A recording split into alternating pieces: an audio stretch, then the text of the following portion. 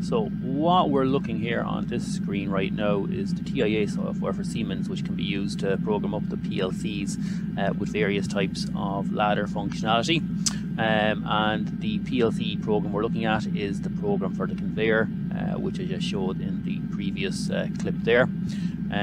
So the Siemens new IoT range of PLCs and gateways come with the MQTT functionality in block format that can be dropped into PLC programs, thus enabling MQTT functionality as a core feature of the Siemens PLCs and the Siemens offerings for the automation network.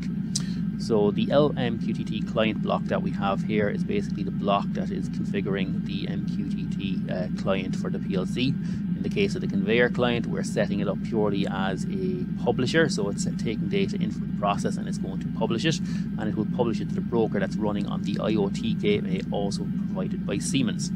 Now if I bring up, you can see it here, if I bring it up, I'm currently subscribed into the IoT gateway using a program called PuTTY, and you can see some of the data that's being transferred by the PLC, just constantly sending a batch of 10 messages on various parameters around the process. If I close it out, it's very similar. What I've been using here is the Mosquitto clients we've shown you in previous video examples, but the gateway itself is simply running a Debian or Linux based process, so it comes with all the Mosquitto stuff that we've discussed in previous lessons to date.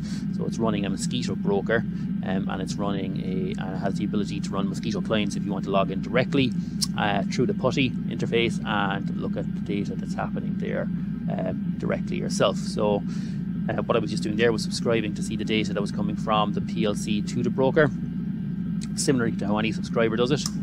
See the data gets sent there, and we have this LMQTT client block, which is taking its configurations from this MQTT client configuration block down here, which we'll go through shortly, but it's basically getting configured with all the same types of parameters we looked at on our Windows examples earlier using the Mosquitto and Mosquitto clients. It's just doing it in a PLC block format, right? You can set your retain bits, you can set your quality of service, you can set if it's going to be a publisher subscriber.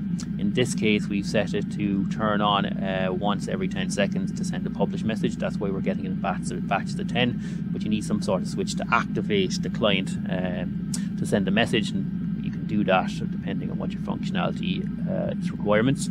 We've done it using a clock, just because it's a good way to demonstrate it for the purpose of a video.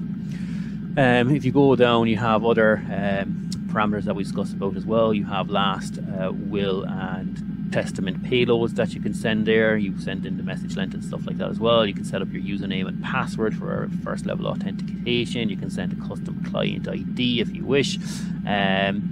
You can send in your payloads as well, your publish message payloads and your receive message payloads, and then you have a bunch of status messages, status outputs of the client block over here as well.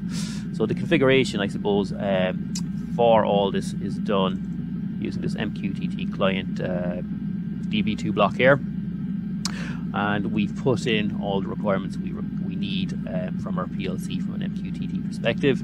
You have your quality of service, we've set it to 0.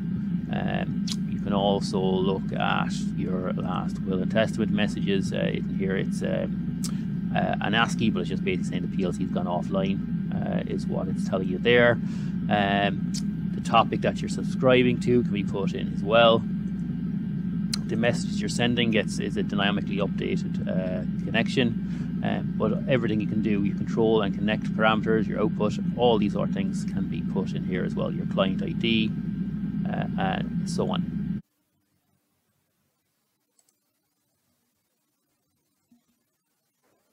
So we're back in our data block configuration here that we're using to feed into the MQTT client to be able to configure it. So this is a simple data block that Siemens provide. Other PLC providers will provide similar functionality as well. Whether they all provide MQTT blocks, I guess, is something that is on the verge of being rolled out by various PLC providers. Siemens sort of leading the way in it, but it is technology that's going to become more ubiquitous in the PLCs. and understanding how to use that, be it to get data out of the factory using MQTT interfaces, or get data routed through the factory using the MQTT interface and other protocols like OPC UA. It's still going to be configured the same way. So if you remember, when we're connecting from our Windows clients, we have to specify some fairly specific parameters to be able to connect, and up here you have connection parameters that you can configure. The first two can go with defaults for generally, but the MQTT broker address is something that absolutely has to be correct, because you have to be able to route the data to the right spot. And what we have here in this data block here is a IP address that you can configure with the IP address of the router you're trying to connect. So in our case, we have the Siemens IoT gateway, and it's got an address of 192.168.1.24, and that's what we've put in here.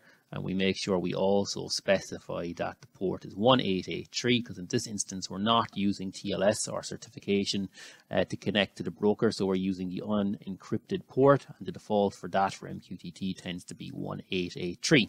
Now the IoT gateway, as we'll see in a while, you can configure any port you want to use. We're using the default in this instance, and that's kind of the standard out there to use the default ports. But it may, if you have multiple brokers running, or you have multiple security requirements or whatever it might be, you may not use the default port all the time, but for now we can leave it at 1883. You have your TLS settings if you do want to enable your certification, and you can point, say there's a broker cert and client certs available, so we'll talk more about TLS as it comes up, but you can enable the TLS, and you can move certificates over onto the PLCs and onto the gateway that they can use for authentication. Other parameters that you have to have when you're connecting from an MQTT perspective: the client ID. Here we're using a string, and we're just calling it the Siemens client. The user and name and password are optional depending on how your broker is set up. Will topic is, we're sending this last will and testament to the topic devices offline. So if you were working this in a factory, you could understand which devices are active and which aren't, because when they disconnect, and if they're disconnected from the broker for a certain period of time, they will send their last will and testament message, which could be PLC ID offline. So it's a way of keeping track of what's going on. We talked about a QoS. In this instance, this client is set up to subscribe to or publish to test topic 1. You could set up multiple client blocks if you want to subscribe or publish to multiple topics. But each one you would have to specify the topic that you're publishing or subscribing to. The message itself that's being sent is dynamically generated. So a default message can go in there, but it's all zeros at the moment, but it's a dynamically generated message that can be sent up to the maximum allowed data.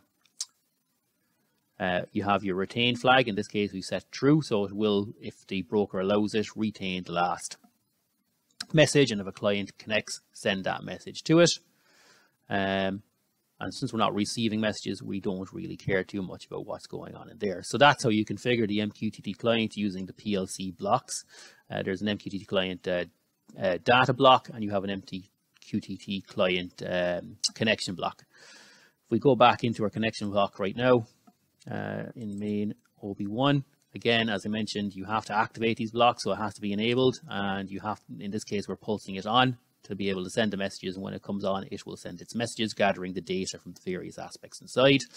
And a lot of the work currently set up, the way the MQTT blocks are configured or programmed, is that there's a lot of data manipulation required to be able to correctly send data and correctly receive data, and that's something as well we look at from the PLC perspective in the upcoming